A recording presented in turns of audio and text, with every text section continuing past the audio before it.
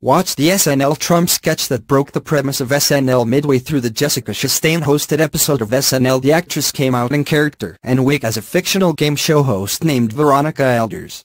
Veronica posed questions about the many outrageous misdeeds, both real and speculative, of Donald Trump, and asked each contestant what even matters anymore. Essentially, it was your Twitter feed brought to life. By the end of the sketch, however, the cast members were referring to Chastain as Jessica in yet another instance where the sheer improbability of the Trump presidency has broken the premise of SNL. The sketch, devolving into a fourth-wall-breaking therapy session for a traumatized Chastain, was, of course, the plan all along.